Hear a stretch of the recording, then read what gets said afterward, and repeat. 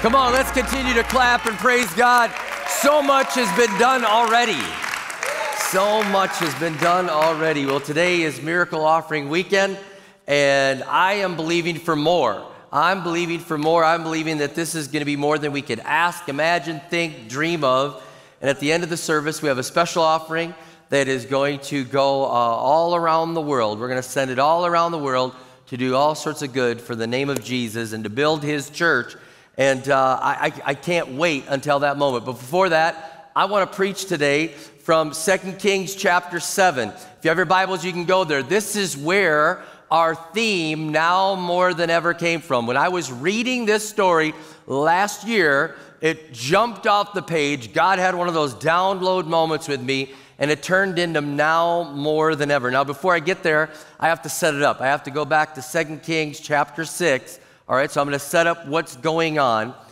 There's a guy by the name of Elisha. He is a prophet of God for the people of Israel. All right, you track with me. The people of God are the Israelites, and there's a man by the name of Elisha, and he is a prophet, which means that God speaks to him in a special way, and then he goes and speaks to the people. Then he goes back and speaks to God, and he brings messages, prophetic messages, back and forth.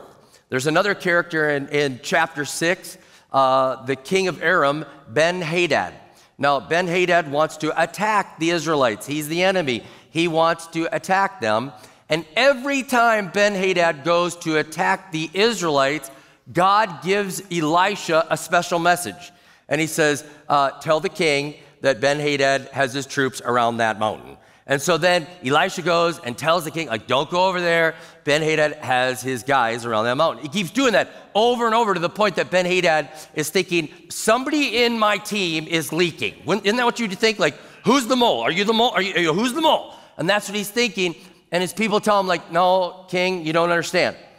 The Israelites have this guy, Elisha, and the Lord speaks to him and gives him these secret messages, and he's telling him what you're going to do. And so Ben-Hadad says, like, I want you to go get Elisha. He's the focus now. We're going after Elisha. Are you with me now? You're still with me? All right. So he goes after him. And this is where we get that famous story where Elisha is walking with his servant, and his servant looks around and he sees Ben-Hadad's army surrounding them. And he says, Elisha, we are surrounded. Like, we are in trouble. And Elisha's like, we're not in trouble. He's like, no, we're in trouble. We are surrounded.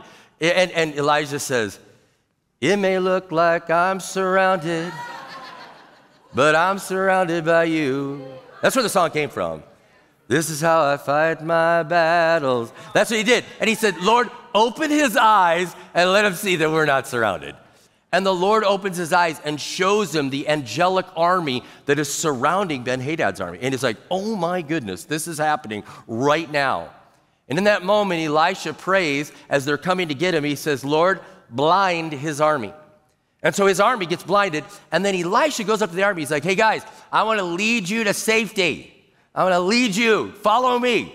So they don't even realize they're following Elisha, and he leads them into the city.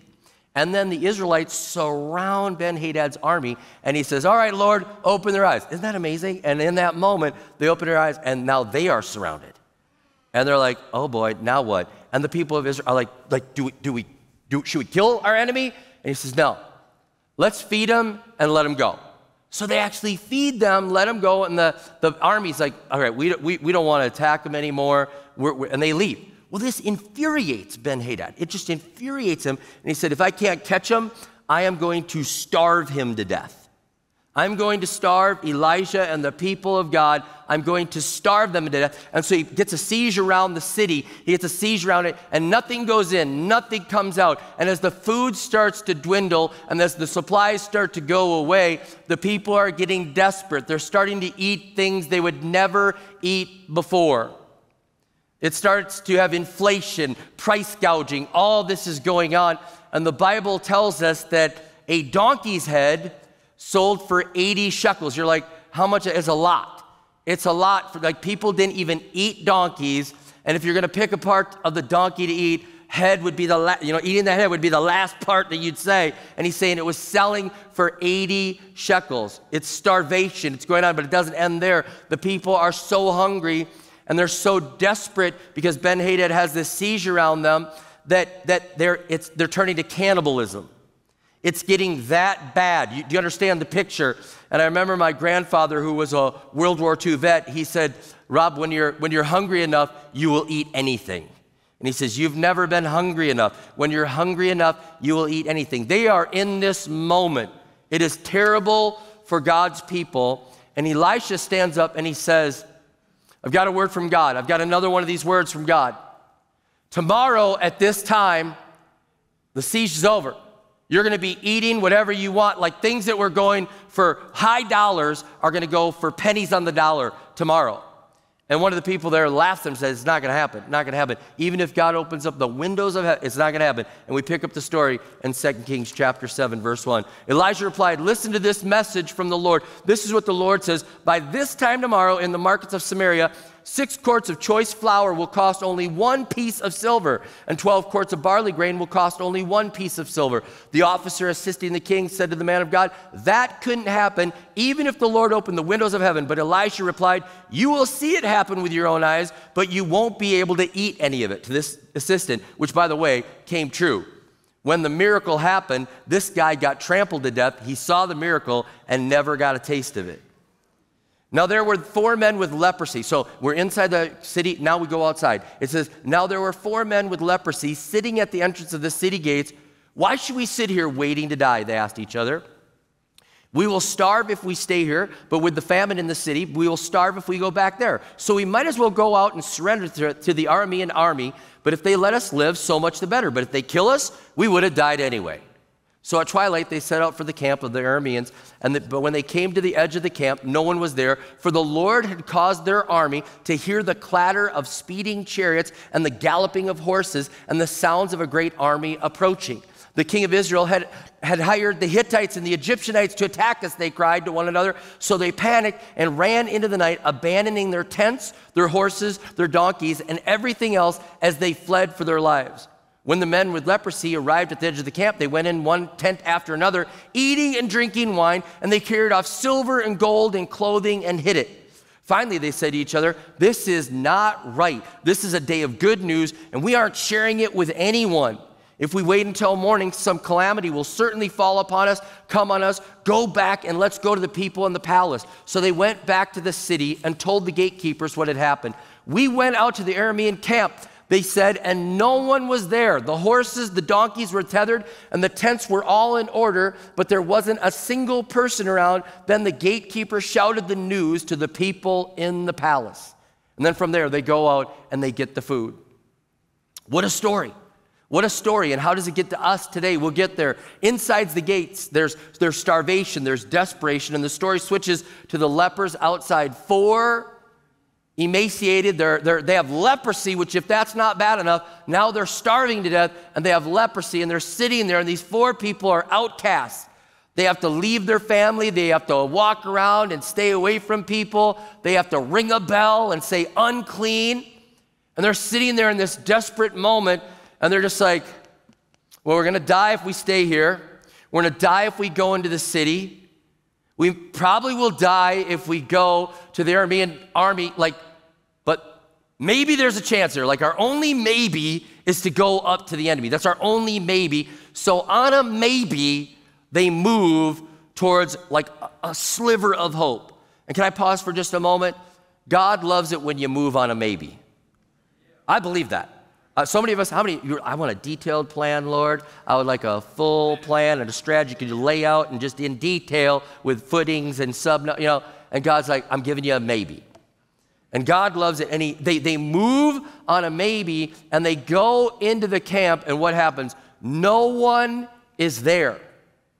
No one's there. Like the text said, no one's there, and they did what you and I would do. They're like, eat. They're starting like, eat, drink. And then they realize, bury the treasure. And can you get the picture of the 4 of them running around, eating, drinking, and then burying some more, and burying some more, and burying some more. And then all of a sudden they're thinking like, wait a minute. What's going on? Wait a minute. We've been eating, drinking, and investing. eating, drinking, and investing. The whole world is suffering from COVID, and we've had a banner year. No, they didn't say that. The whole world is suffering from starvation, and we've had a banner year. And we've been stuffing our face, and we've been eating everything we want, and we've been investing and burying, and they're saying, wait, this isn't right. This isn't right. We've got good news to share. We've got we've got to share this. And they get this revelation. I don't know if it was one or all four, but they just realized, wait a minute. The whole world, like our people are suffering, and we want to be able to, we have so much right now. It'd be so wrong to just bury and be heartless and not think about others. Their silence would have gone against everything that we see in God's nature. Something we preach around here is we say, we've been blessed to be a blessing. You're going to hear that over and over again. We believe that God brings things to us, to go through us, so that we can bless other people. We're blessed to be a blessing. We don't just eat, drink, bury. We don't just we believe that God has called us to be blessed to be a blessing. And if they would have just buried it and said, no, this is our day. This is our day. We're gonna take it all. We're gonna bury it all. We're gonna do this for us. If they just said, we're just going to build a bigger barn or find a bigger cave. There's probably a story in the New Testament about that, huh? They didn't do that. They didn't say, hey, guys. We can't keep, we just can't. They just changed. There's like, we can't do this. We're sitting around, we're having a belching contest because we're so full. Like, we're so full. Like, I have buried so much treasure. I don't even know where it's buried. I mean, we got to share. And that's where that revelation jumped out to me coming into this year, after last year, the way that God finished the year with miracle offering being so strong and our giving being so strong, and then so many people in our church just moving forward into this year. I just felt like God was like, the news is too good. The blessing has been too good. God is asking us to say, don't just eat, drink, and bury and invest, but he's saying, the news is so good, you've got to get the news out. You've got to get the news out. Who would have thought that God would save a people through lepers? Like lepers. People that were like, please, throw me some food down from the wall. Unclean, but throw me some. And then now God is saving a city, a people group through them. I thought about this for us. Who would have thought that like a church in Minnesota that started with 13 people, that was $100,000 in debt on credit card, would in turn be able to give millions of dollars annually. I mean, millions and millions of dollars annually to go and to change cities and people groups and reach people that have never heard the name of Jesus. Like, who would have ever thought that God would use us? I mean, I don't know about you, but I'm in awe all the time. When Beck and I go on walks, I'm like, I can't believe we get to live this life. I can't believe that God's using it. This is unbelievable. I can't believe that we get to do this. Who are we that God would choose? Like, God, we don't want to hold it in just to ourselves. Something I noticed about the lepers too is they did it right away. They did it right away. They're like, I don't want to be held accountable for like if we don't do this right away, like something bad, like it could be a calamity, like God could judge us. Like, we got to go right now. We got to go right now and do. We want to do the good we can do right now, and go and do it. And I think this is something that I love about our church. It's right now. We do it right now. This church is like, let's give and give up generously right now. It's not like, well, we hope someday. People are like, I want to do it right now. I thought about this, like, how many people would have starved to death if they'd have waited 24 hours? How many people would starve to death if they waited a week or a year? And what about the world when they look at us? They're like, hey, are you going to do something? Are you going to send it? Are you going to bring that resource? Are you going to, now more than ever, are you going to bring the good news? And my answer is yes, we're going to do it again, and we're going to do it again, and we're going to do it again. They knew this news was good news, that it was bigger than themselves, that it came from God. And they knew that we have to share, we have to give, we have to change this city. And I believe this, that they went back and shared and saved a whole city. They saved a whole city because they're like, look what we found. Look what God did. Now, here's what I've noticed too about the story. God's always working behind the scenes. God's always working behind the scenes. I mean, the one thing that I am in awe at is just And I got to keep reminding myself, whenever things look bad, I'm always like, oh no. And then I got to remember, oh, wait, God's working. God's working. I mean, I've had, oh no. And it's like, oh wait, I should have enough faith by now to know that God is working. Like, little did those lepers know, little did they know that God was like, you guys get ready. I got this great soundtrack with horses and warriors, and I'm gonna play it in total surround sound, and they're gonna, you couldn't make that up. And I believe that. You can't make up the way God was working behind the scenes in our lives. You're like, I never would have thought. I talked to business owner after business owner, record year. We thought it was over, and then record year. Restaurant owners, thinking it's gonna be terrible. And they're like, our profits are way up. We actually closed on the inside and made more money with just drive-through. Just amazing. We held our job. We did this. This went through. Construction kept going. Record years. God is working behind the scenes that we have no idea. And I just believe now more than ever, it's time for us to realize, God, it would be terrible for us to just hold this in. It'd be terrible for us to just do what we want to do and to just think about us and to just, I believe this, we've buried a lot of treasure. We've been eating and drinking and burying treasure, and God's like, it's time to share the good news. It's time to take the resources and share this. And I just want to share that so far this year, God has been speaking to you, and I see it so clearly. You have been living this, now more than ever, we want to share. Now more than ever, we want to move forward. Now, all of the campuses and online, you heard where you're at individually as a campus. You heard where your giving is at, and you saw your goal. I want to put them all together now to put all 8 physical locations and our online campus together and let you know where we are as a church. Because so far you have been saying, Lord, we're not going to bury it. We're not going to bury it. Now more than ever, we're going to give. Now, I want to put some context in this. Last year at this time, as we were going into the miracle offering, last year at this time, we were at $3,057,938. So $3,057,000, which matched the year before. And in COVID, I was really excited that we matched the year before. 1 year later, today, I'm here to announce to you, we are at $4,979,228. Come on, you gotta clap louder than that. That's incredible. That's almost $2 million more. You get a number like that, I kept saying, are you sure that's right? Double check it. And they came back, that's right. I said, triple check it. They came back, I said, quadruple check it. I said, all right, all of you agree. You're all fired if it's wrong. I was like, it's right. It's right. That's what God has been doing. And you know what? I can see us going past our goal of 7.5 million on Miracle Offering Weekend. I can see us blowing right by that. Here's what I see in my mind. There's still people under siege right now. And there are orphans that need an orphanage built.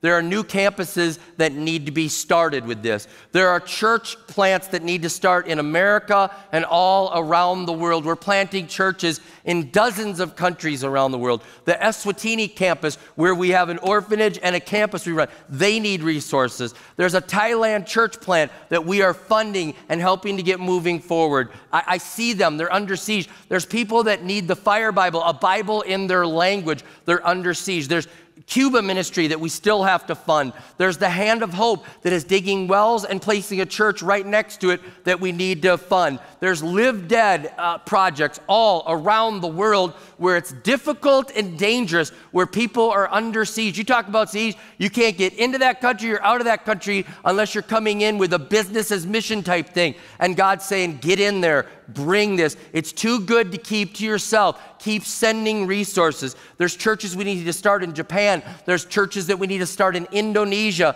There's so much to do in India, and I'm praying that we won't just eat, drink, invest. Eat, drink, bury. Eat, drink, invest. But today's one of those days that there's going to be a great release, and we're going to say, this is too good to keep to ourselves. This is too good to keep to ourselves. And we're going to say, God, just like those lepers, we got to go. We got to tell them there's great news. there's good news, and there's life-changing news that can change your city.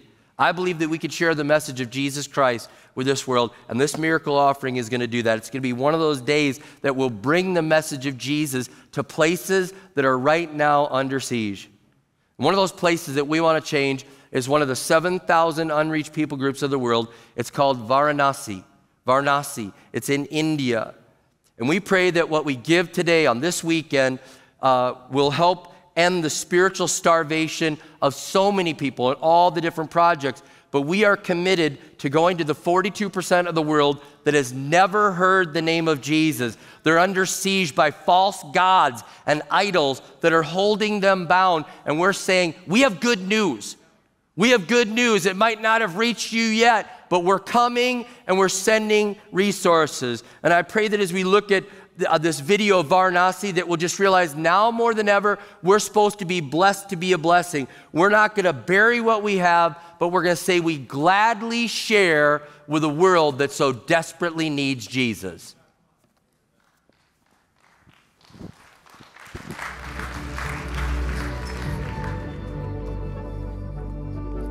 In places like Varanasi and thousands of other unreached areas of the world, the depths of lostness is like being at the bottom of a well, where the light just doesn't penetrate at all.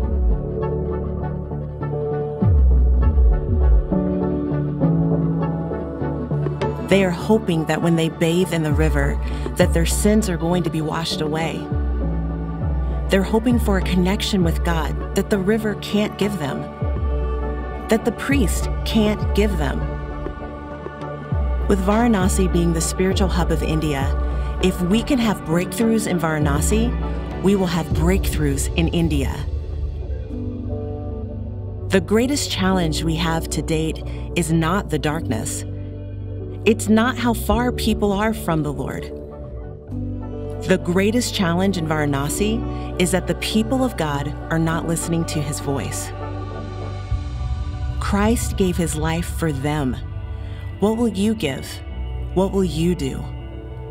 Today, we're praying that God's people will hear his voice and make a decision to be part of God's redemption story for the nearly 7,000 unreached people groups around the world, like Varanasi.